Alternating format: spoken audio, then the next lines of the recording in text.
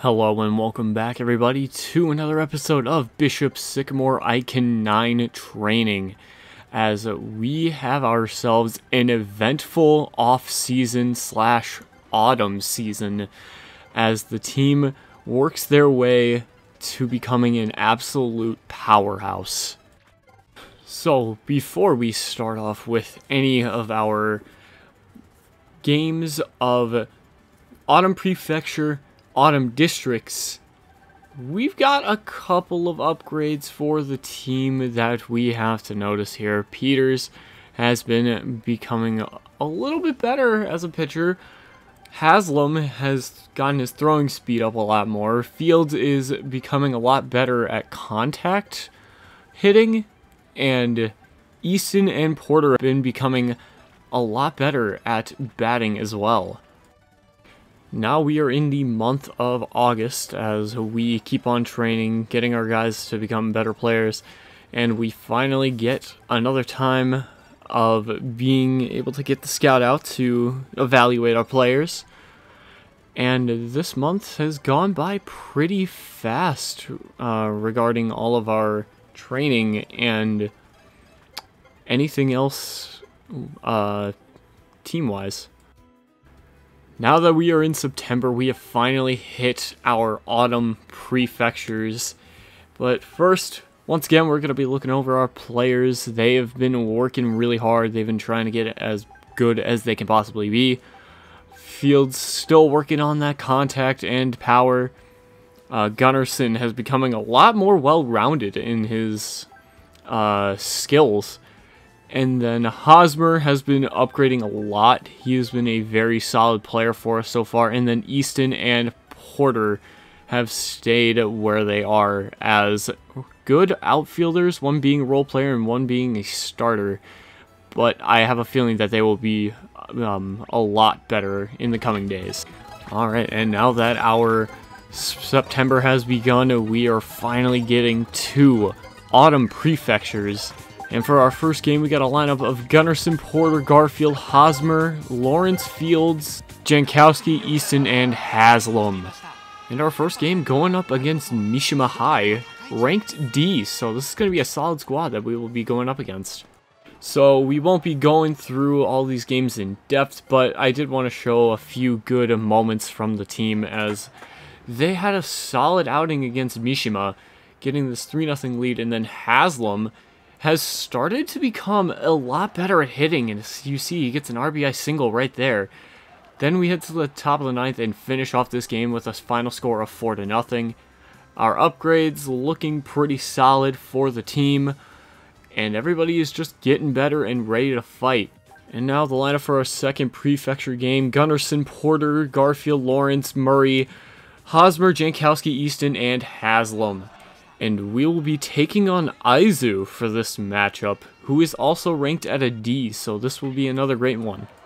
And by great one, I mean a snorefest as we take home the W 2-0. Nothing really happened this game, so don't worry about it. And we got ourselves some more upgrades on the list. Haslam is able to throw now at 143 kilometers per hour, which is something that is very keen for his upgrades, and I am just loving it for him.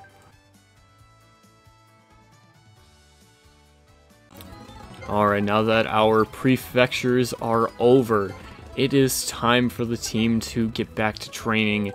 But we do have some time to get some new equipment and new upgrades for our players. So we got a power bat and a contact bat upgrade from the store. We were also able to secure ourselves a practice game with a pretty decent school. And now it is the month of October, and now we've got our new upgrades for our players. Fields now at D contact, which is definitely a good thing to have for the team, as we need to get more base runners as much as we can. Gunnarsson also getting some upgrades, ease from contact, power, and speed. And the rest of the team is shaping up pretty well too, with Hosmer having D power and Easton and Porter still where they are at. Now, for those upgrades that we bought. We were able to use them on 2 of our players.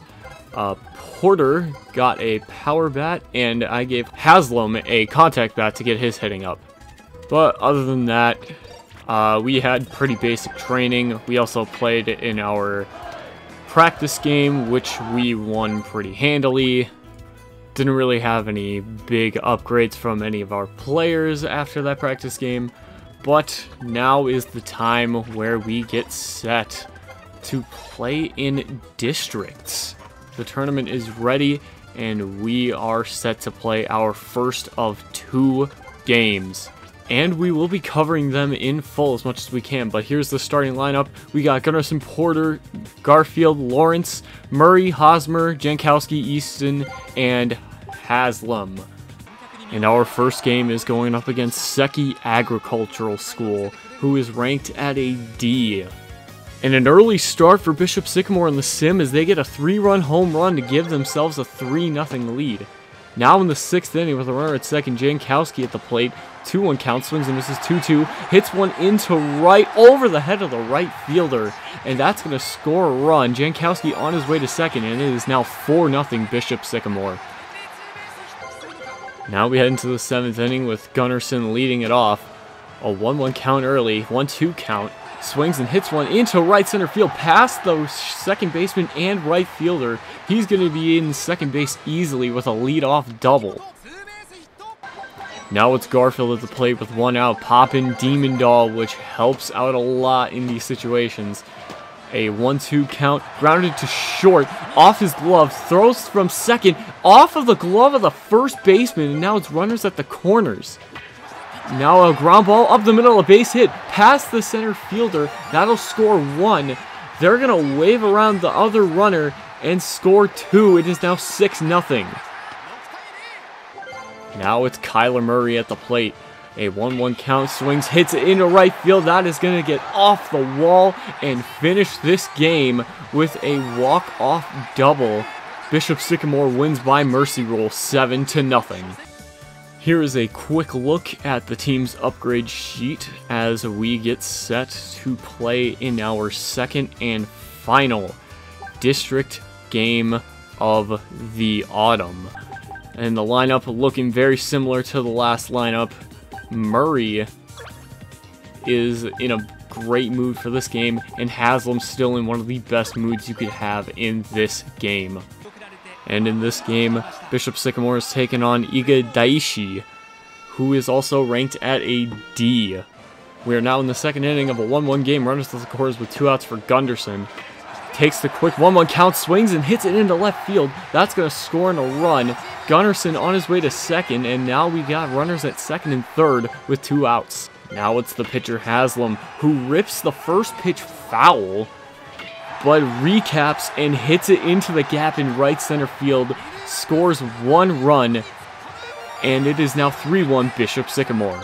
The very next batter, Gunnarsson, heading up to the plate. That's first pitch ball, 2-0. He hits it past the second baseman to right field. That'll score in another run. It is now 4-1 Bishop Sycamore. Porter now coming up to plate and hits a squeeze and gets the run to score. It's now 5-1. Now it's Kyler Murray at the plate, runners at first and second. Quick 1-2 count. He hits it into right field. It's going to end the inning. No, it does not. It is dropped by the right fielder, and a run does score, making it 6-1.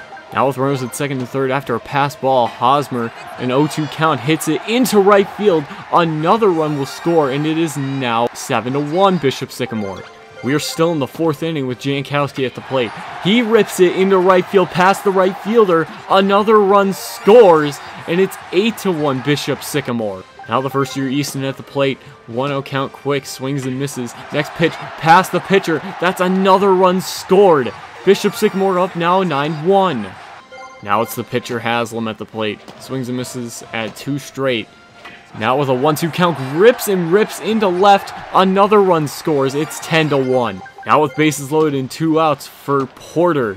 Quick 0-2. He hits it foul there. And the next pitch rips it into right and hits a grand slam, making it 14-1 Bishop Sycamore. As Bishop Sycamore comes up big. Hosmer on the run on the pop fly, caught at the warning track, and they will win it 14-1, sweeping districts and going 2-0 with 2 straight mercy rules. And here's the upgrade sheet for the team, looking pretty good as they come off of a huge win in districts, going 2-0, which, because of that, they earn their spots in nationals. We will be covering nationals in the next video because that would just be too much content for one video.